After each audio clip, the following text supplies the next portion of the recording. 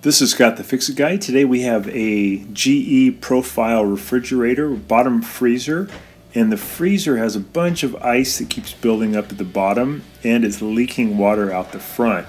So we're going to do a little repair here. First we're going to get all these drawers out. I'm just going to lift up these baskets. We have to do a little disassembly to the front of the freezer so we can get to the part that is causing the leak. And it's all part of a defective defrost system, but it's really easy to fix. So I'm pushing in on a white plastic tab here on the left metal rail. I'm going to push in and then pull the rail toward me. And I'll do the same thing on the right side. There's a little white plastic tab. You'll see it. Push in on it and then pull the metal rail out away from the freezer just a little bit, and that releases those two rails. And then we're going to pull the door and the rails out as one assembly. So we're pulling on the door and the rails, getting those guys out of there all together as one assembly. So I'm going to pull on the rails now, keeping them symmetrical. We've got the whole door and rail assembly out. I'm going to set it off to the side. And that gives you a lot more room. I'm going to pull this basket out. You can use the video too to help you remember how to put things back. And I'm going to pull the ice bucket out. Just pull straight out.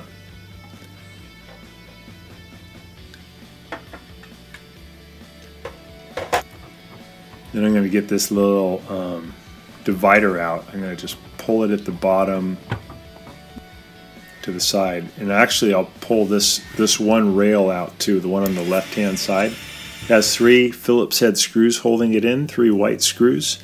So just use a Phillips head screwdriver and you can spin those out, and it's just a little bit more disassembly allows us to get to the back of the freezer, to the area called the evaporator. It's hiding behind this big white sheet metal panel here in the back. We have to get in there to clear some ice out of the way so we can make the defrost system work properly again. So I'm just removing those screws, and I pulled out that center section. I just pulled it out at the bottom and then it just slips out. It's just in there by friction.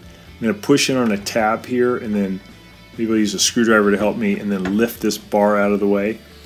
And then I'll do the same thing on the other side. I'm going to push in. You can use your finger or a screwdriver, and then lift up on the bar.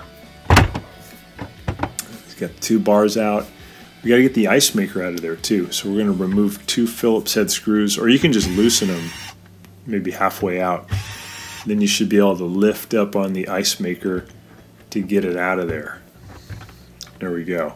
And then we're going to take this electrical connector for the ice maker and pull that off and get the ice maker out of there. Now I'm going to remove 2 Phillips head screws holding on the back panel, one here on the left and one right in the middle. And this panel is actually made of plastic. I'm sorry, it isn't sheet metal. This one's a plastic one. And we're going to lift up with a standard head screwdriver on the corner, the middle, and the other corner, and that loosens up that panel. And I'm going to pull off this one rail guide. I took out the screws already, so it just came right out. And then I can pull on the panel a little bit more. I'm still connected to an electrical connector here behind this panel, so I'm just going to pull this panel toward me, the whole panel, and then I'll just push it through, and now I can get the big panel out. And that's going to allow me to get to the evaporator so I can get rid of some ice that's accumulated. About every 8 to 12 hours there's a little heater that kicks in and it melts ice on the evaporator, and then that water drains into a trough, and that drains underneath your refrigerator. And in this one, that little hole that it drains through was plugged with ice, so the ice accumulated, and now I got to use my paint scraper to kind of break up the ice. Just take your time here, be careful that we don't hit the silver part above it, the evaporator. It's kind of fragile. So I'm just pulling out the big chunks of the ice that I was able to get out. And in the meantime, I've been heating some water to the boiling point. I want the water to be super hot. I'm going to use that to melt the ice that's inside the little hole. I'm using a turkey baster, so I got the boiling hot water, and I'm squirting that down into that hole. You can see a little steam coming out. And I'm going to need to do that numerous times.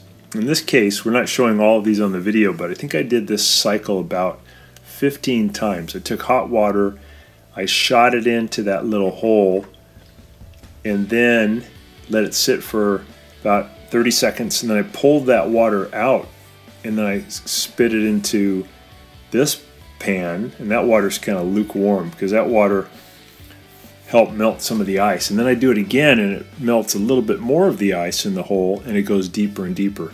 That hole probably has about an inch worth of ice blocking it. So that's why it takes numerous times to finally get the water to flow.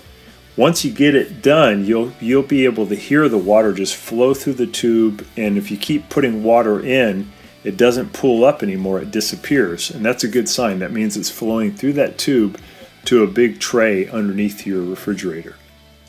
You don't want to have a bunch of water flow, so once the water starts flowing, maybe just give it one more thing of hot water. I've got a little copper piece of wire here. I took the insulation off and I bent it, and I'm going to put this copper wire in on the heating rod, and then that wire will go down into that hole, and that'll transfer heat during the heat cycle down into that hole so that it won't ice up again.